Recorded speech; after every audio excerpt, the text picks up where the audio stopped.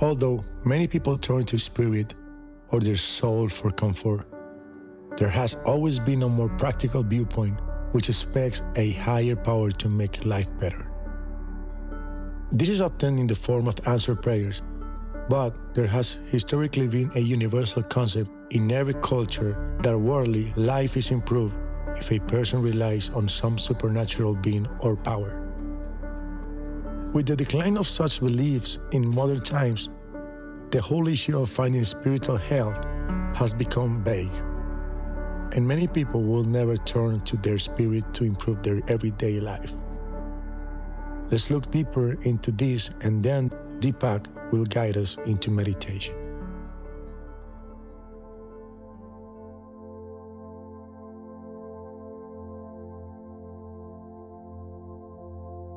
Because modern life is supposed to be guided by science and rationality, spirituality has been shoved into a corner.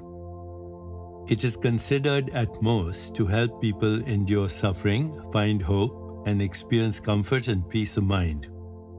Those are valuable things, but they represent a minute relic of a once universal belief that the best life was the spiritual life.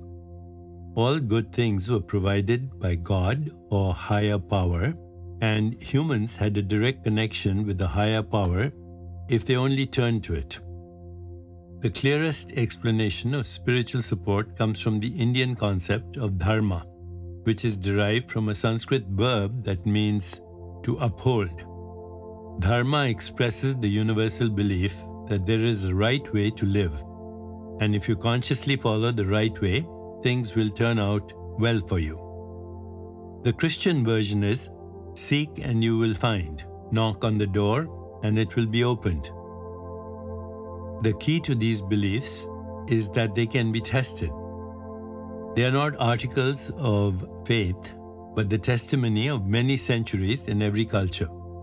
The modern cynicism that says no good deed goes unpunished didn't exist, but just the opposite, that good deeds are rewarded. Life has always brought horrifying disasters, war, violence, and catastrophes of every kind that can test our trust in a benevolent universe. But the issue has never been a struggle between faith and disbelief. Dharma doesn't mean that you can carelessly lead your life and expect the supernatural to be an escape clause. Dharma has always been about consciousness. Your entire life has been organized around your state of awareness.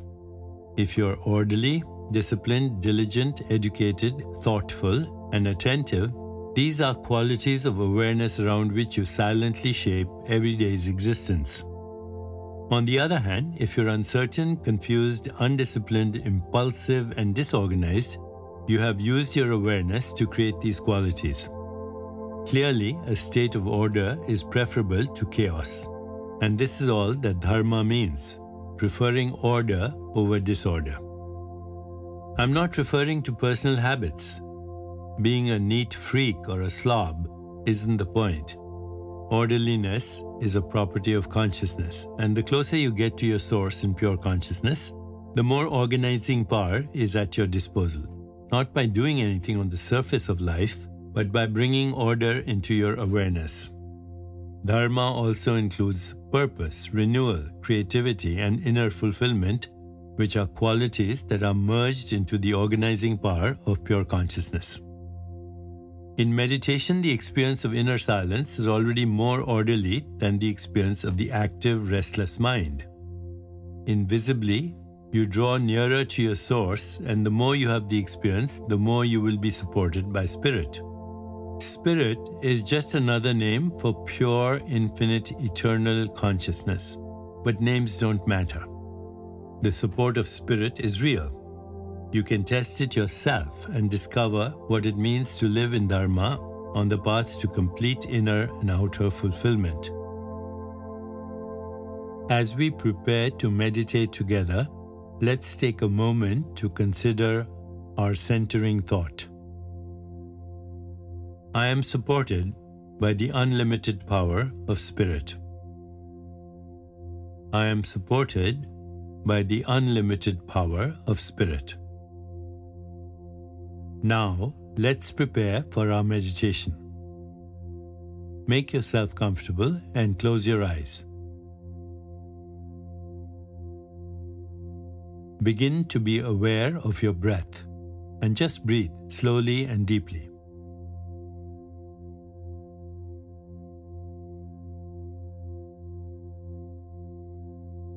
With each breath, allow yourself to become more deeply relaxed.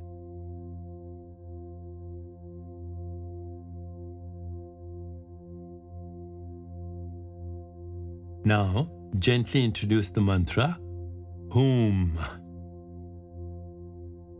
Hum.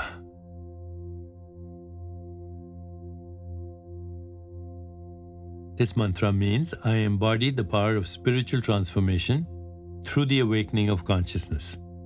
Through this transformative power of awareness, this mantra helps illuminate what is true and enduring while purifying what is false and transitory. Repeat it silently to yourself. Hum.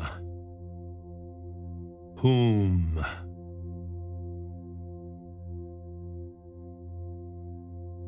With each repetition, feel your body, mind, and spirit open into an expanded state of awareness.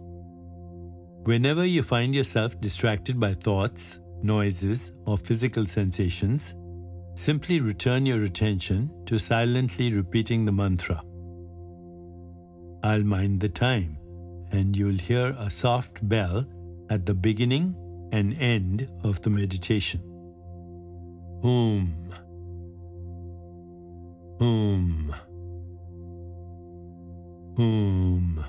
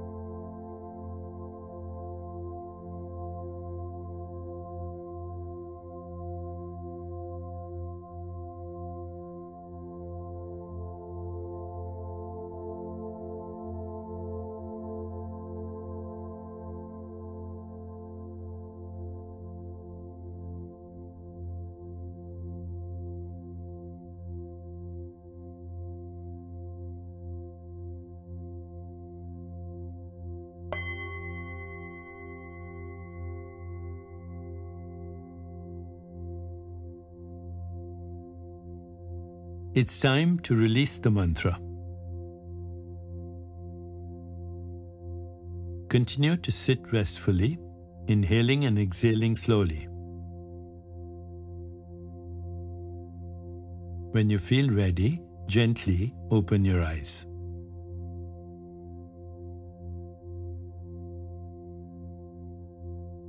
As you continue with your day, contemplate this centering thought. I am supported by the unlimited power of Spirit. I am supported by the unlimited power of Spirit. Namaste.